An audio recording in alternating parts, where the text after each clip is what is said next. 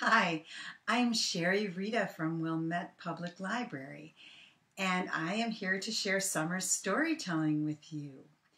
I have been collecting and learning stories from all over the world, and today I have a story for you that comes all the way from Africa and across the oceans and came with African Americans to the American South. And even though the African Americans who knew these stories went through horrible times, they were enslaved and they were treated horribly, they saved these stories and they passed them on to their children and their children's children so that you could laugh and so that you could learn and so that we could have even more culture in this country as we grow this country together.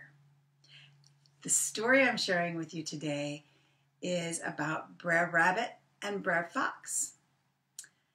Brer Rabbit and Brer Fox are sort of like what some people call frenemies, right? They don't get along very well.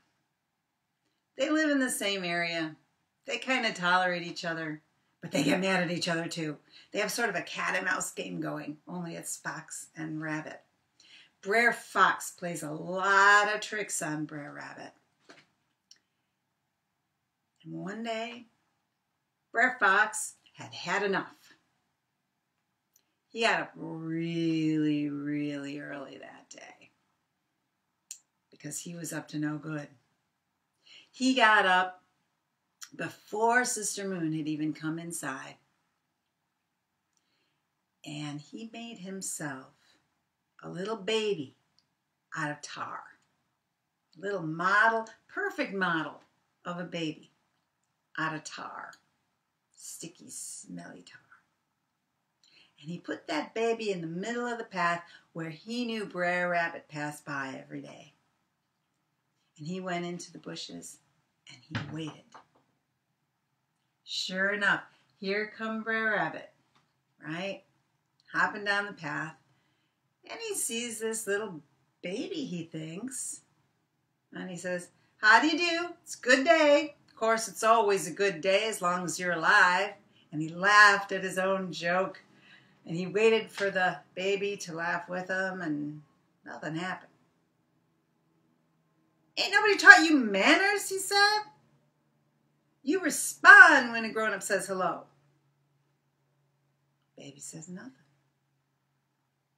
Brer Rabbit says, "I said hello." Baby says nothing. Brer Rabbit got offended. He got really mad.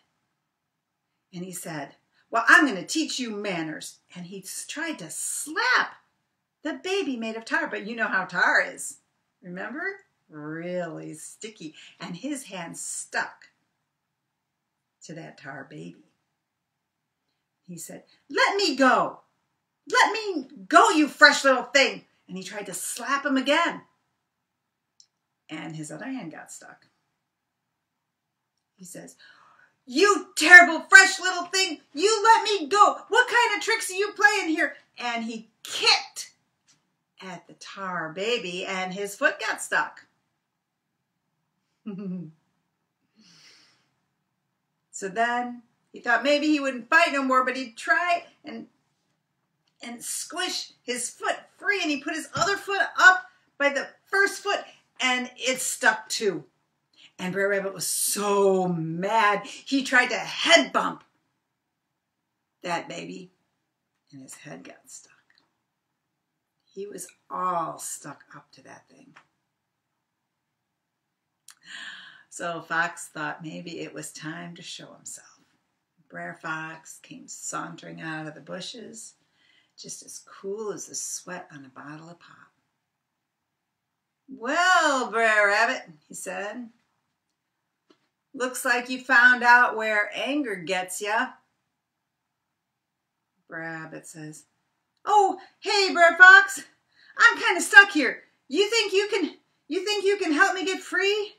Brer Fox says, "Are you kidding me? Looks to me like I know who's having rabbit for supper." Brer Rabbit's eyes got wide. And he said, "Oh, come on, Brer Fox. You don't need no rabbit for supper." And Brer Fox said, "Oh, I think you're about ripe for a delicious barbecue. Yeah, that's what you need. You need some barbecuing." And Brer Rabbit sat there a minute, overwhelmed with fear, and then he hid the fear on his face. And he said, "Oh, I don't want to be barbecued. I sure don't want to be barbecued, Brer Fox, but at least you're not throwing me into the briar patch."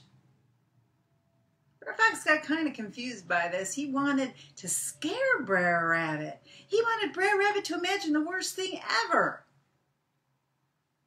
So he said, "Well, yeah, maybe it's kind of hot for barbecuing.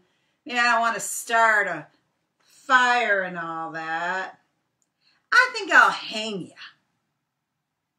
And Brer Fox said, "Oh, hanging would be bad, Brer Rabbit. I don't want to be hanged. But I got to thank you because at least you won't be throwing me into the briar patch." Brer Fox was not happy with this reply. He wanted to scare that rabbit. That rascally rabbit. And so he said, "Yeah, darn it, I don't have any rope. I'm not going to barbecue. I'm not going to hang you. Maybe I ought to drown you. Yeah, that's what I'll do. I'm going to drown you in the river." And Brer Rabbit said, "Oh, I don't want to be drowned. I don't want to go in that river. You know how I hate water. But if you got to drown me, I got to thank you because at least you're not throwing me into the briar patch." Well, now Brer Fox felt he knew for sure that the worst thing that could happen to Brer Rabbit was to be thrown into the briar patch. And so he said, "I don't feel like getting wet today. I'm not going to drown you neither."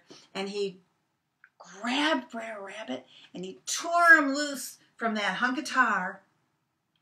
And he whipped him around like Cy Young, getting ready to pitch a great pitch. And he threw that rabbit into the briar patch. And he waited for cries, and he waited for his fear. But instead he heard poop.